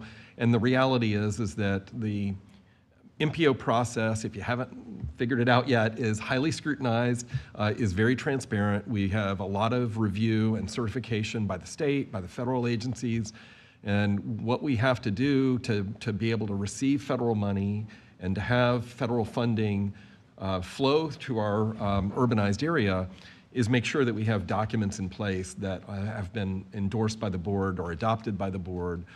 We have to meet federal requirements and state statutory requirements. And before we decertify one MPO and try to certify another MPO, we want to make sure all those things are in place. And our estimation is that may take 3 to 4 years for that to happen. So you had an earlier discussion about our apportionment plan. That needs to go forward in the wake of the census, because even if it's 2 or 3 or 4 years, we're going to need a plan moving forward for how we work as an individual MPO. And then when we're ready, this MOU says July of 2027, with the new fiscal year, we would be in a position to stand up the MPO. It doesn't 100% commit us to that time frame, but that is the aspirational goal, and I think we can get there. From a next step standpoint, this MOU is still draft. Like I said, it's only had one meeting of review. My counterparts in Hillsborough and Pasco are taking this MOU to their boards, and they are seeking support from those boards to begin the roadshow, talking with the City of Tampa, talking with the Hillsborough County Board of County Commissioners.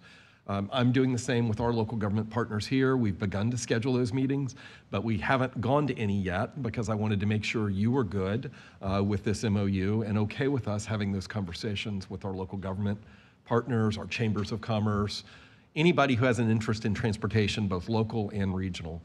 And I've got obviously a heavier lift than my counterparts in Pasco and Hillsborough because we have so many more entities to meet with. Hopefully, by October or November, we'll conclude those meetings. We will bring back any revisions to the MOU for you all to adopt, and then that will put us on a path for working this through the process. I've taken on the responsibility, and I don't know if my staff knows it yet, of putting together a draft budget for what this new MPO might look like. Beth Alden in Hillsborough County has taken on the responsibility of putting together an apportionment plan based on population, which would look at the constitution of the board given the state statute limitations of 25 governing board members. And I'm sure both of those things will generate a lot of discussion. We plan to bring those two items back to the TMA leadership group in September. So I don't know that they'll be final at that point, but at least it gives people an idea of what to look for. In the PowerPoint itself, I do have some pros and cons, and I think it's important just to mention a few right now that at least my way of thinking. Some of the pros of creating a regional MPO is that I think it gives you an opportunity to build trust and collaboration across county lines. And I think that's something that regions that are successful have that trust.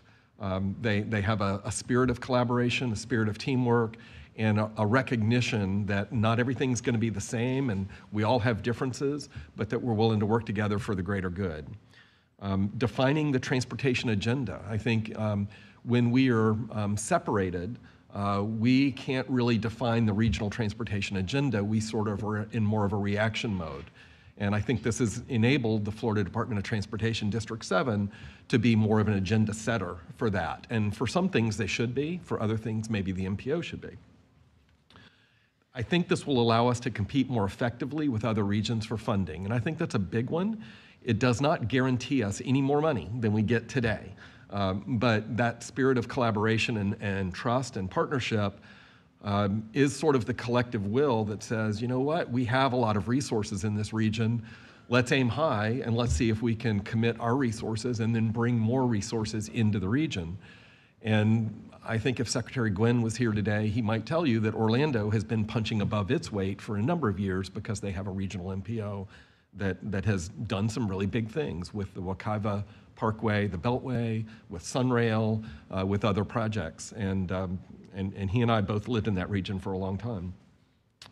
Aligning regional transportation with regional economic development. Currently, we do not have a single regional economic development entity for the Tampa Bay area. That's another gap that we have. The Tampa Bay Partnership used to fill that, but then they changed their business model and they are no longer a regional economic development entity. So we've been sort of collaborating and working together, and kind of like the transportation agencies, it works in some ways, it doesn't work maybe in all the ways it could. And then finally, we'd be the largest MPO in the state of Florida, and that population base would certainly have some pull. We would have more legislative delegation members involved. We'd have more congressional representation involved, and I think it would be an opportunity to really sell the assets of the Tampa Bay area. I got to point out some cons. There is a risk that smaller communities and neighborhoods could lose influence. It's a risk, I think, can be mitigated. That was something that came up in the apportionment plan earlier. It's something Tarpon Springs has expressed. Atlanta, we gave a nice presentation on their Livable Communities program that they've implemented. They have 22 counties. They have managed to figure out a way to fund really small-scale projects, planning efforts, and small projects in a lot of the cities in those 22 counties. By setting up a program where cities can apply for those funds. I think we can do something very similar. Orlando, for instance, has a local elected officials advisory committee. So if you're not fortunate to be one of the people who are sitting around the table on the regional MPO, you can be part of an advisory committee that advises, and I think that's worked out well for the Metroplan Orlando region. It doesn't guarantee any more funding or change the need for operating funds for transit.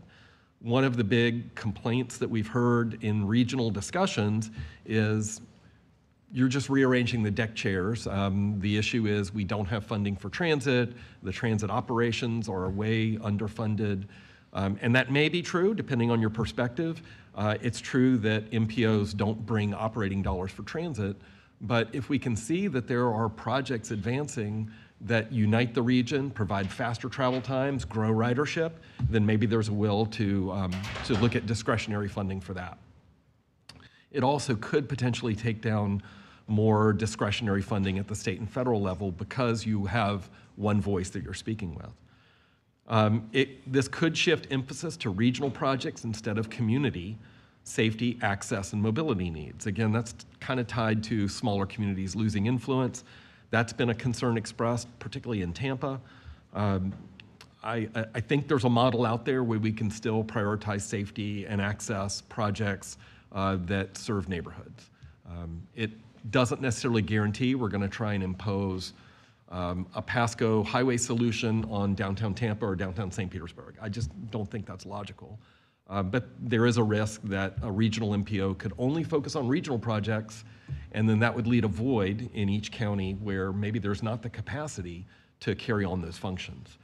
And then the potential to weaken countywide planning is just a recognition that Ford Pinellas as an entity is stronger with the MPO and the PPC together than just the PPC by itself. And I've seen it before and I've seen it after, and I think that's a true statement. So I'm looking at a model where we could keep Ford Pinellas as a functioning entity while still reporting to or feeding into the regional MPO structure. So I think I talked about our next steps. We are going to continue to work on this MOU, and we'll take the feedback from the TMA leadership group and bring it back to this body as appropriate. And I'll see if anybody has any questions on that. Yes, Commissioner Burke. Thank you, Commissioner Smith. Quick question. So I would assume that in order to decertify the existing MPOs and to create a merged one, that the 3 MPO boards and the 3 Board of County Commissioners would have to vote on that. Would the municipalities in each one of those counties have to vote on that as well? The city of Tampa would have statutory authority to support or not support the regional MPO. That's in federal law. So they kind of have what I jokingly call veto power over this. You also have to get I think this is right, and I'll confirm this for you later. 75% of the urbanized area population having representation that votes for it. So it would be hard to exclude Hillsborough County in that equation. You could do it, but you'd have to have everybody else. So 75%, does that mean a referendum, or? It's not a referendum, it's the governing board. Okay. So you'd need the governing boards representing 75% of the population, plus the largest city in the urban area. Okay. And that's, again, that's federal. And there is a piece of legislation that I'll cover in a minute that's been filed that doesn't mandate it, but it does require us to study it and look at the feasibility of it, and that's Senator DeSegley's bill. There are things that, I don't want to make any suggestions, that the legislature could do to incentivize or disincentivize any action. They control the budget. That is out there, but I don't think there's really a mechanism for the state legislature to legislatively mandate the merger because of the other federal requirements. Thanks, appreciate that. Thank you, sir. Any other members have questions? All right, thank you. Yes. Just a comment. Yeah, I thought the meeting was good. Certainly you had some, I would call it open-mindedness on the part of Pinellas County representatives and Pasco County representatives. I'm not sure that Hillsborough County was, I guess, excited about it, but I don't necessarily think the people that are on the TMA for Hillsborough County represent the voice that I hear a little bit about over there. So it'll be interesting to see. There's obviously some of the discussion got very parochial, that City of Tampa did. You'd think that nothing else existed in the region except the City of Tampa, which I love and I think is great, but we have clearly a whole lot more here than just that, and tried to point that out. I've said this in a couple different places, and if I'm repeating myself, I apologize, but I've been a commercial realtor for a lot of years, and the Commercial Real Estate for Women has an annual meeting, and they would have representatives from the largest cities, the mayors of the largest cities come there and have a panel. But they also had an economist there who would say oftentimes that this Tampa Bay region really has the potential to be one of the really powerful regions economically and other ways in the country if the governments could get their acts together. And I'm not sure he ever knew exactly what that meant, but our businesses don't care about boundaries, and our colleges and universities don't care about boundaries. We do. We're elected by boundaries. So, but the point really that they were saying was, together we can really do more. So I think this is a real good time to be looking at this. The state wants that, but I think it's good for us to look at it as well. I guess the local projects piece, we've got it kind of, I'm not saying we're perfect here, but because we have so many representatives from the cities on this board, we have figured out how to work together. I think we're pretty confident with each other. I'm not saying that the county and the cities don't have issues at times, but we talk about it and we figured it out. I think maybe in other counties it's not quite the same. They don't have the same number of cities and they haven't figured that out. And there's a lot of battling going on for projects, and this is going to make it worse. For me, moving forward, that's going to have to be addressed. And that brings me to the last point I wanted to make, which is on the apportionment. I would certainly like to see, and I apologize I couldn't be here last month and I was not here for that vote, but I would like to potentially see discussed before the November deadline on the apportionment. Is that? We need to send it October, November timeframe. Yeah, I would just like to see that looked at again. I don't see necessarily, especially if we're moving down this path of a regional, having more representatives here locally to give more input to from the locals. I don't see a problem considering the City of Tarpon Springs request. City of Seminole has said something in the past about it. I don't necessarily have a problem looking at that myself, and certainly would like to at least have the thoughtful consideration maybe to have that discussion in light of the fact that it was a pretty close vote last month. And I'm only one vote anyway, so it wouldn't have mattered, but either way. But I just thought maybe some more discussion on that would be appropriate in light of all the things that we're talking about. But I thought in general the meeting was good. It was a good first meeting, and clearly a long way to go. But the conversation is kind of parallel paths. You know, what can we do well regionally, and how do we protect our local interests? And that's going to be the ongoing discussion, I think. That's all I have. Thank you. Thank you, Commissioner. Any other questions? No? All right. Moving on to the director's report. Sure. I'll be pretty quick on most of these items. The first, just spotlight update. I'll just have one item, and that is that we had a Waterborne Transportation Committee meeting, and since that meeting, our staff has been meeting with PSTA, and we will be meeting with the county. The county gave us a list of questions regarding their potential contribution to waterborne transportation. We are going to be answering those questions and then setting up a meeting with them once we've addressed their questions. And we'll see where that goes. I believe PSTA is working with us and is committed to submitting a service development grant application for waterborne transportation in this next cycle. And that would allow them to receive 50% funding from the state for the first 3 years of operating of the restart plan for the water taxi service. The Clearwater Ferry is what we're referring to. That would reduce the burden, at least in the first 3 years, on the local government partnership, and then we could truly see and measure how effective this service is and whether it should be sustained after that. So I think those are positive steps in the right direction. We'll bring something back to the board as soon as we are able and schedule a future waterborne committee when we're ready for that. If you don't mind, Mr. Chair, I'll just go right on into the legislative committee update. Go ahead. The legislative committee met earlier today, and we discussed a number of bills. The Senate Bill 102 is the housing bill that's been signed into law. It's got a lot of good associated with it. It's also got some preemption that does undermine some of the local government controls on zoning, height, density. If a development brings you a 40% affordable housing project in a commercial or industrial area and it meets the criteria in the law, you have to approve it. You have to.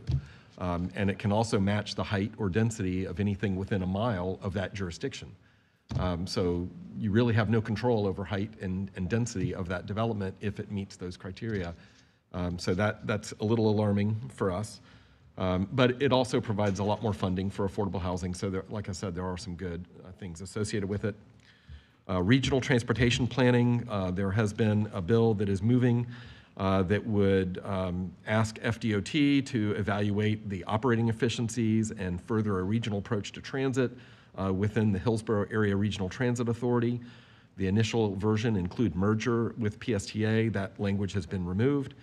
This is moving through the House and the Senate and has maybe one more stop, and then it's onward.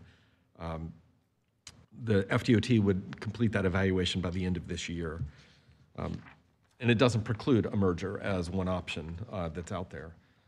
The Tampa Bay Regional Transit Authority sunset legislation is moving forward, and that has continued to be heard and has advanced through its committee stop, so it looks like that may have legs of passing this year. And then I learned this morning that there was an amendment to Senate Bill 1250 by Senator DeSegli that does address financing for FDOT projects. This is the transportation bill, but it also includes an amendment requiring the MPOs of Hillsborough, Pasco, and Pinellas to explore consolidation. Again, it doesn't mandate it, but it essentially says that we need, by the end of the year, to provide a feasibility report on the benefits, cost, and process of consolidating. So if that bill passes, I think the MOU would be a big part of that. Also, the budget and apportionment plan that we're working on for September would be part of that. And I think we'd largely meet the requirements of this. I mean, I could say right now it's feasible. It's a matter of how you do it, right? One of the risks of the regional MPO that I just need to be aware of, it's not a risk so much, but I did share this with the county administrator, is we get our federal funding that is reimbursed by the federal government through the state. You need some money up front to manage your affairs and pay salaries and do all that sort of stuff. The way it works in Orlando is that all the local governments are charged an annual membership fee to be part of the MPO, and that provides the local source of revenue. We have a millage levy that provides our local source of revenue, but I don't know that we're going to have a millage levy applied to Pasco and Hillsborough. So if this new organization gets created, we may be looking at an annual contribution based on population like Metroplan Orlando. So that's not something that the local governments currently budget for, so just wanted you to be aware about that. And there's no guarantee that's the model we'll pick, but it's just one that is in effect in several areas of Florida already. I think I've covered most of the big pieces of legislation. I did want to mention that the budget is something that is moving forward now, and we have a House budget and a Senate budget that's working their way through to a floor vote. It is not consistent with the governor's budget in all regards, and one issue where it's not consistent is in the Moving Florida Forward plan that the governor proposed. You may have read about that earlier this year. I think it was $4 billion. Is that about right, Brian? $7 billion. Okay, so I had the number wrong. The governor proposed $7 billion, and the major project in the Tampa Bay area, I think it might have been the only project in the Tampa Bay area, was advancing I-275 from the Howard Franklin Bridge south to 38th Avenue North. That project would add the 2 managed toll lanes that are part of the Howard Franklin Bridge. It would also include some other operational improvements as well. That's one of our high priority projects. What I'm hearing from the secretary is that the House and Senate versions of the budget are much lower than the $7 billion, and I don't have an exact dollar amount right now, but his prediction would be if those 2 budgets were reconciled and passed at the level that they're at, it would probably result in one major project being moved forward, and that would be in the I-4 Central Florida area where 417 and I-4 converge, and it would leave I-275 out. So we talked about it at the Legislative Committee earlier today, and there was general support for that, but the committee wanted this board to authorize me, if you would so desire, to send a letter to our legislative delegation requesting that when they consider the final budget, that they try to include room for the I-275 project, which is a Ford Pinellas priority, and would be consistent with the governor's recommendation. And I'll just see if you all are interested in that, and if there's a motion and support for that, I'd welcome it. I have a motion. Do I have a second? I have a second. All in favor say aye. Aye. Any opposed? All right, move forward. Thank you very much. Thank you. All right, we're going to move on to items 6C, School Transportation Safety Committee recommendations. I'll cover this one as well. As you may know, we have a School Transportation Safety Committee that is comprised of a combination of elected officials, staff, school board representatives, and school safety has been in the spotlight this year since an unfortunate incident in August, but it's always an issue here in Pinellas County. There are 2 pieces of legislation that are moving through in the House and the Senate. One of them deals with speed enforcement within school zones, and there was an editorial in today's Tampa Bay Times you may have seen, co-authored by Representative Tracy Koster. And then there's another piece of legislation that would provide for enforcement of people passing school buses when they are stopped, with the stop arm deployed while they are loading and unloading students. And it would authorize school districts to opt in to use technology, cameras essentially, to provide another means of enforcement. It's really hard for law enforcement, I'm sure you can attest, to be there every time there's an incident when somebody passes a stop school bus or when somebody is speeding through school zones. The school zones legislation was filed last year and made it through the Senate, but not the House. And this takes away any private sector incentive to operate that program. It also only targets people who are speeding at 11 miles per hour faster than the school zone speed limit.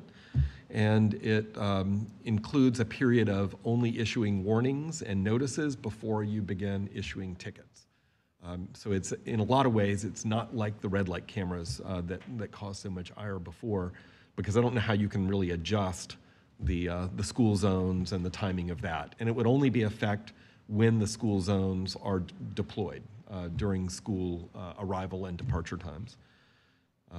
So I'll see if anybody has any questions about that, but you have the draft letter in front of you, and we are seeking authorization from this board to have the chair or the designated vice chair sign this letter and send it to our delegation. Over Open it to board. Any questions from board members? All right. Not seeing any. I'd like, Tina, is there any members of the public who would like to speak on this item? No, Commissioner Smith, there isn't. And for the record, on the prior vote, there were also no citizens wishing to be heard. Oh, Thank I'm you. sorry. I'm learning that one. All right, pulling it back, I need a motion. Motion, do I have a second? I have a second. All in favor, say aye. Aye. Any opposed? All right. Was that moves forward. Councilor Burke and Councilmember Driscoll? Albritton. Oh, Albritton and Driscoll, thank you. And moving on to item 6D, Drew Street update. Okay, I could spend 2 hours on this one. I won't. I'll spend about 2 minutes. Just wanted to let you know that this is one of our first Complete Street grant applications that came to us from the city of Clearwater. I peppered your backup material with all kinds of attachments and information. We did receive last week a letter of support from Pinellas County. Thank you, Commissioner Eggers, for your support particularly, and Commissioner Scott for your support in that. The county has some concerns, just like I think the city has some concerns, but ultimately there was a desire to work through those concerns as we move through design. The Florida Department of Transportation has been an excellent partner. They've advanced funding for not only the feasibility study, but for design, and now we have a significant amount of money lined up in FY24 for construction of this project. Just to be clear for everybody, the Drew Street is divided into 3 segments. The segment from Osceola Avenue to Myrtle in downtown Clearwater entails a lane repurposing to allow for a 2-way cycle track, as I mentioned earlier, and a lower speed limit of 30 miles an hour where it interfaces with the Pinellas Trail. Moving from Myrtle to about Keene, it would also be a lane repurposing to go from 4 lanes undivided to 2 lanes divided with a 15-foot center turn lane. We're going to have some discussion about exactly where the center medians are located, but those are needed to prohibit people from getting in that center turn lane and speeding and passing slower moving traffic, which is why FDOT is adding those center islands to Alt 19 north of Dunedin. And then the section from Keene east is a combination of State Road from Keene to Northeast Coachman, and then from Northeast Coachman to US 19. It's mostly a county road, and I think east of 19 it becomes a city road again. But 219 is the segment, and there would essentially remain the same. It would be a cross-section of 5 lanes with a center turn lane. The addition there is the bike lanes go from 4 lanes to 4 feet to 5 feet, and then there are some center medians to facilitate safe crossing and reduce the speeding through the center turn lane. But essentially, the capacity there stays exactly the same. Again, the county sent some letters of a letter with some concerns. We'll add that to your next agenda item so everybody has it, but it didn't happen in time for this agenda. And that's an update. I think it was a successful, if a little stressful week for me last week. Mike, please. Northeast Coachman is where the state begins to the west, and it goes how far? So State Road 590 begins in Safety Harbor, and it comes down that corridor, Northeast Coachman, and then it ties into Drew Street, and then it continues west all the way to Myrtle Avenue, which is the state-maintained portion. That's the state piece there. Yeah. Okay. Thank you. Any other questions or comments? All right. Thank you. Moving on to informational items. Do you have anything? I do not. You can certainly cover this if you want. The only thing I had was Commissioner Eggers brought up, he wanted to know about reconsideration, about reapportionment. Does this board have any appetite to bring that back? It would not be, it would be at our next meeting, am I correct? It would come out at the next meeting. Is there an appetite from this board to relook at that? Yes. Okay. Would I need to do let me first, do I need to do a vote on this one? I would defer to legal counsel on this, but we have talked about it prior, and I do believe the board would need to vote to bring that back as an agenda item next month. Okay. Let's do questions, and then we'll get there. Commissioner Scott? Sorry. I think it's worth another discussion. Okay. So You need a motion on this? Yeah, I just want to get Commissioner Floyd, Councilmember Floyd. Did you have any comments before we do this? Yeah, I was just going to say that if we were to reopen it, I'd like to see us, instead of just talking about like adding more seats, we go back and start with from scratch, basically, instead of just not manipulating, I'm sorry, just editing what we've already had done. I think it brings into a bigger question if we start to add more seats. I don't know if is it appropriate to get into that kind of detail right now, or are we just going to talk about reopening it right now? We're just talking to reopen it. Okay, I mean, I'm generally in favor of the staff position, but if we were to reopen it, I'd like to see some details changed. Are there any citizens to comment on this? Well, you'll need a motion and a second. I'm sorry. Do I have a motion? A motion, do I have a second? All right, I have a motion, a second. Is there any citizens wishing to comment on this one? No, sir. All right, pulling it back to the board, all in favor say aye. Aye. Aye. All in oppose? All right. What? No. I know. No, I. So one oppose. So 9 to 1? Yep, 9 to 1. All right, moving on to upcoming events. Do you have any that you want to talk about? Just one for the highlighted there. Okay, on that one, I'd like to just make a comment, just add to your calendars reminder that June, we don't have a meeting, so not to show up. And any other comments from board members who are interested in commenting on anything? All right, not seeing anything, I adjourn this meeting. Thank you. Thank you, Commissioner Smith.